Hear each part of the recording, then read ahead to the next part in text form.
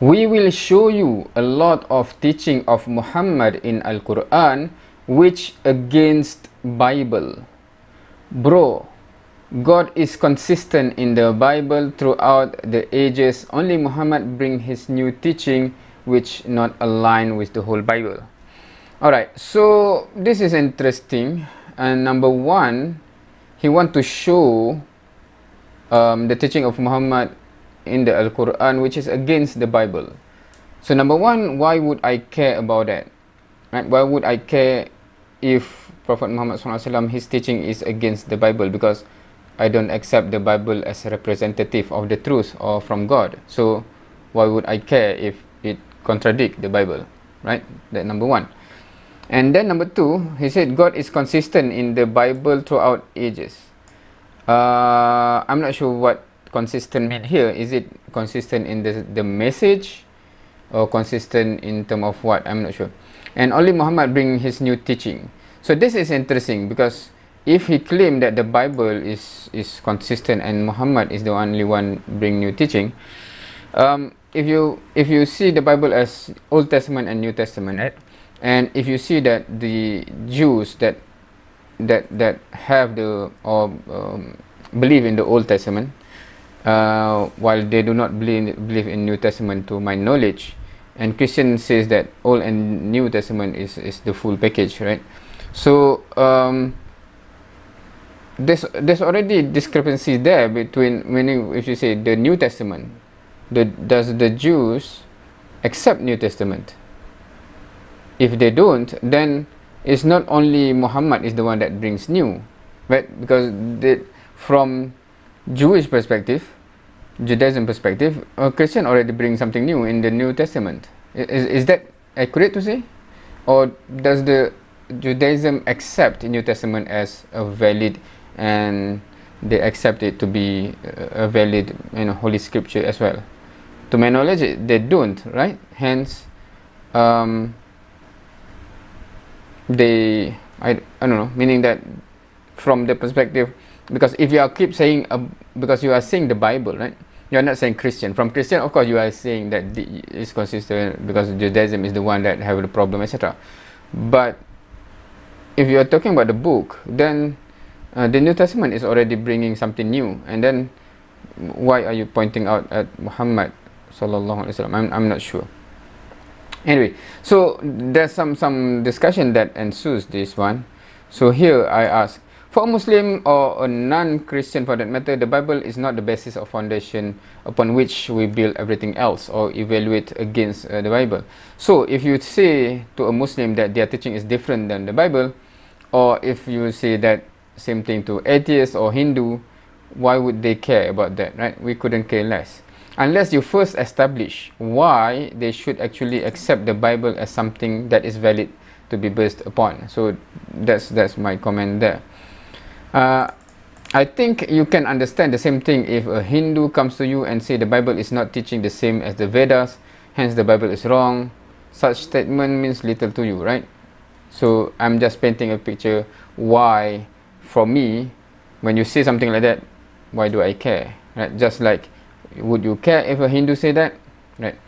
Now, and then he replied, the problem is that Muhammad uses majority all prophet from the Bible, and he dared to claim as prophet aligned with the Bible while he is not.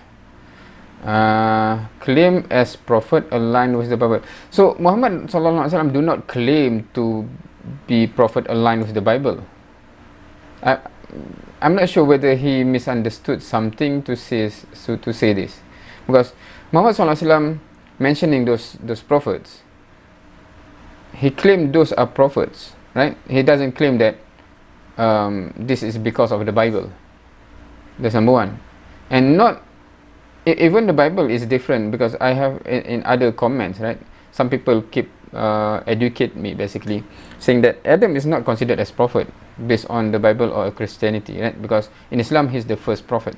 So even if you say that is already a different, fundamental different, that you call Adam a prophet, we don't. So from the beginning then it's not the same, and trying to claim part of the Bible, right? Because we make different claim. Prophet Muhammad SAW make different claim than the Bible. He's not even qualified to talk about God in the Bible. So I think there's a misunderstanding from the perspective of certain Christian, as if Islam or Prophet Muhammad SAW want to be part of the Bible or part of the legacy of the Bible. I don't understand where that come from. Perhaps you just think because there are similarities, hence you want to join the party. I'm not sure what's the source of this misunderstanding, because as if Muhammad want to qualify to talk about God in the Bible.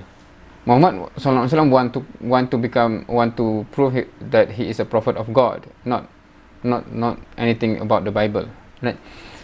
Bible written by more than 40 authors talking about God in different time, different era, in different environment, yet they are connected to each other until Jesus come. I'm not sure what this means. They are connected to each other until Jesus come, meaning that once Jesus come, they no longer connected, or what? But Muhammad, the only person, claim almost everything from Bible, yet his life, his character. So I'm not sure. I'm not sure what some Christians have in mind when they say Muhammad claim and then they link to the Bible. Muhammad claim, link to the Bible. I cannot imagine what's the source of such misunderstanding. Hindu Buddhism never claim anything from the Bible. Only Muhammad did, yet Muhammad is not qualified at all from Bible perspective and teaching. So Muhammad SAW claim about the previous prophet, right? Never claim about the Bible and want to be part of the Bible. Anyway, just curious, if that is how you see things, would it be valid as well to say that Christianity do the same thing to Judaism and then suddenly create a new religion with new faith? And then there's a comment. Okay, this is from different person suddenly. Christian and Judaism are aligned, both holding the same Old Testament, which Judaism called Tanakh.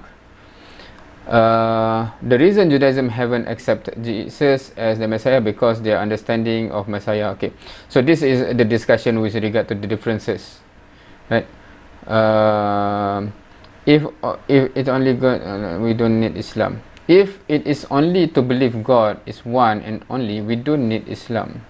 Old Testament is enough talking about that. But Bible is all about how God revealed himself and how he established his relationship with men. Muhammad suddenly come out of his own ideology and teaching which against the Bible. So again, about this one, I'm not sure why some Christians still want to emphasize when I have already said I couldn't care less if it is aligned with the Bible. In fact, given that for those who don't believe Bible is actually from God, we would be we would be more fearful. I'm not sure is that a correct word to use, that if it exactly become like the Bible rather than it is different. So here I did misunderstand the first time I read it, about his statement, Christian and Judaism are aligned. What do you mean? To my knowledge, the very fundamental belief on God is not compatible between one another, right? One believing Jesus is God, one rejects such idea. And then he replied, of course they don't believe Jesus is God because they haven't accepted Injil and still waiting for the Messiah, right? So to me that's not aligned. They have referring to the same book is one thing, right? It's not aligned. It's just we consider the same book as a valid book. That's basically the it's more of overlapping something, right? Not really aligned. I'm not sure if this is just the use of words, right? So it means that Jewish people have different interpretation about the Bible, which is divided into Judaism and Christianity. While Muhammad has nothing to do with both, don't understand the Bible, yet he claims so lot about himself. Again, I'm not sure. I think Christians have set this criteria, right? And others have to fall into their criteria, and they could not understand when some people outside says we are not going based on that criteria, and then they cannot compute that. They still, but still, if you are true, you must, meaning you are only true if, meaning they have that already established, and they cannot comprehend other people that do not have the same foundation as they have, right? That's the best way I can understand why they keep going back into the thing that we have said that from the very beginning. Why is that the foundation? Is it accurate to say that what you said is accepted by Christian but rejected by those in Judaism, meaning the whole narrative? Because they say Judaism is mistaken, why, right? So obviously I assume Christian accept that narrative, but Judaism says no, the Christian is the one that has deviated, right? Okay, I understand the point that you say, but my question was about align. Okay, this is already about the alignment, etc. And then, okay, on the last statement, Muhammad do not claim to be following the Bible. He just claimed to be a prophet of God. So I'm not sure why you put a requirement of the Bible into his claim. And then this is the last comment, I believe. You can't simply call yourself prophet. There are fundamental criteria. Who is the eyewitness of Muhammad to be prophet? So what is the exact meaning of this? Because I have heard someone before say this as well, right? What is the eyewitness? Meaning the eyewitness of the episode of Revelation, is that what it means, or witness of what? Because the witness of Muhammad SAW being a prophet throughout the 23 years, there's a lot of witness there, including many episodes that indicate or highlight that or reinforce the fact that he is a prophet. So what exactly do you mean, or Christian mean, when they say eyewitness of someone being a prophet? What exactly does it mean? Maybe it's a new concept that I have never come across. Muhammad claimed himself by mentioning prophecy of the Bible. This is also interesting statement, right? What do you mean by this? When? Which event are you referring to with this one? There are, the closest that I can think of that might be the reason why you say this is when there are some Jewish people that want to test the prophet, asking him whether he know the three stories, if I'm not mistaken, right?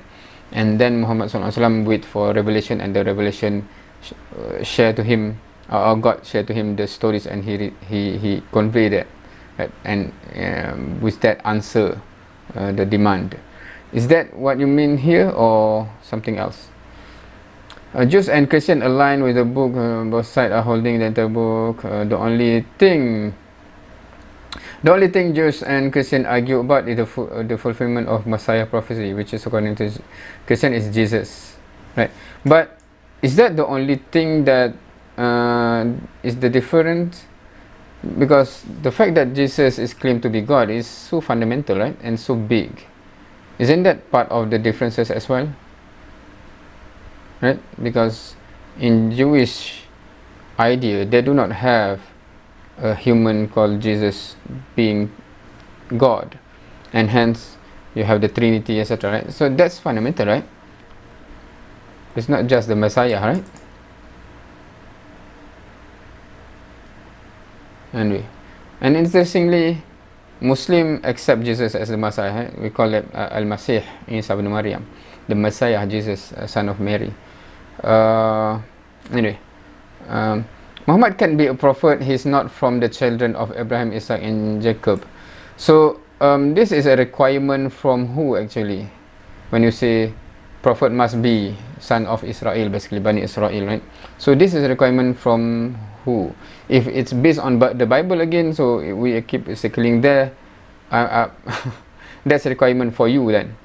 But what is interesting, I think what is interesting, because the discussion of why there are the Jewish tribe in Medina, right? Because they are waiting for the last prophet, basically the Messiah. Then they're still waiting, right? The point of contention that they have is suddenly because it is not from within Bani Israel, right? It's from different lineage. So I'm not sure whether they anticipate it because they are hoping, or because they feel it is a criteria of, because of something. And the worst part is Muhammad claimed his name is in the Bible prophecy while it's not, and his teaching and his life. Right? Okay.